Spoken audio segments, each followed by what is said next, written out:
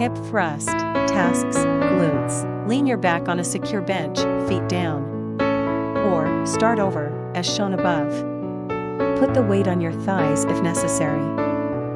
Breathe in, then sheave your hips up by pressing your glute. To increase strength, you can do this on one leg or in a Bosu ball. If you are really strong, you can do these one-legged ones with a Bosu ball. Make 8 to 12 reps, about 3 to 5 sets with heavy weights. How to reach the hourglass figure. This movement works muscles that will give you a backward look, says Lou. It's a flexible exercise that can be done with or without weights and is still a challenge.